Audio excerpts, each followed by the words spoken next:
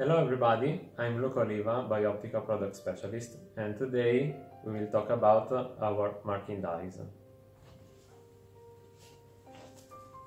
Bio-Optica marking dyes are surgical inks that are used to identify surgical margins in anatomical pathology. They are atoxic because they are made of polymers of natural origin. They dry in 2-3 minutes. They're ready to use and they don't need any fixation step in other solutions. They don't spread in the tissue and they don't stain the solvents during tissue processing. Bio-Optica marking dyes comes in different sizes. So we have also a bottle of 30 ml and bottles of 240 ml. 30 ml bottles come in these kits.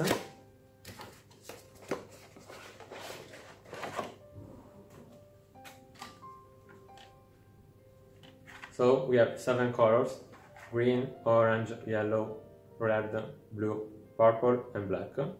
Otherwise, we have also big bottles of 240 ml capacity. Thank you to Bio-Optica marking dyes, the result will be of high quality. So here you can see the results: red margin and blue one.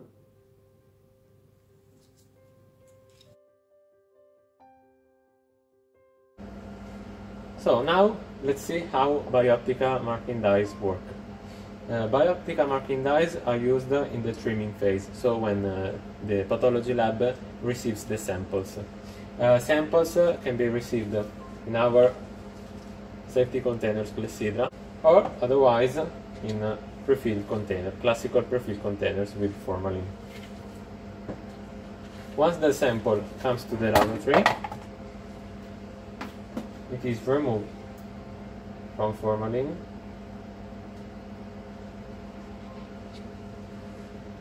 and put into the trimming plate.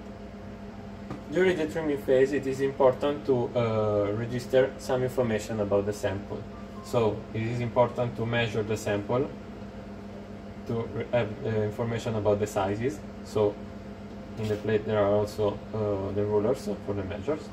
And also in this phase we have the use of the marking dyes when the surgeon and the pathologist needs to know, to recognize the margins of the samples. So we can cut the sample. The pathologists know how to cut it in order to recognize the margins. Okay. And then, according to the needs, he can use the colors he wants to recognize the single areas. So, for example, we can use the blue one.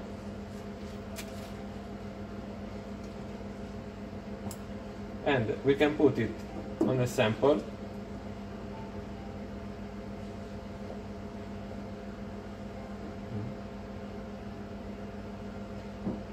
and we can spread it with the help of a brush.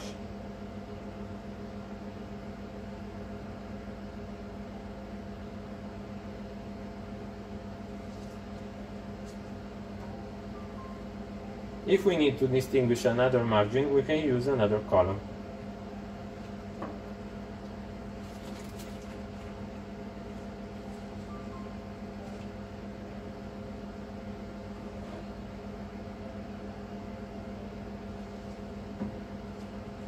And obviously another brush.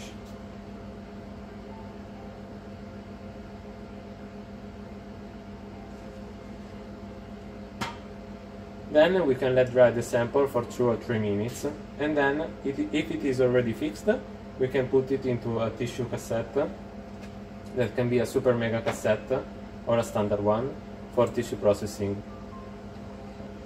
If it is fresh tissue, we can put it in formalin again to let the fixation start.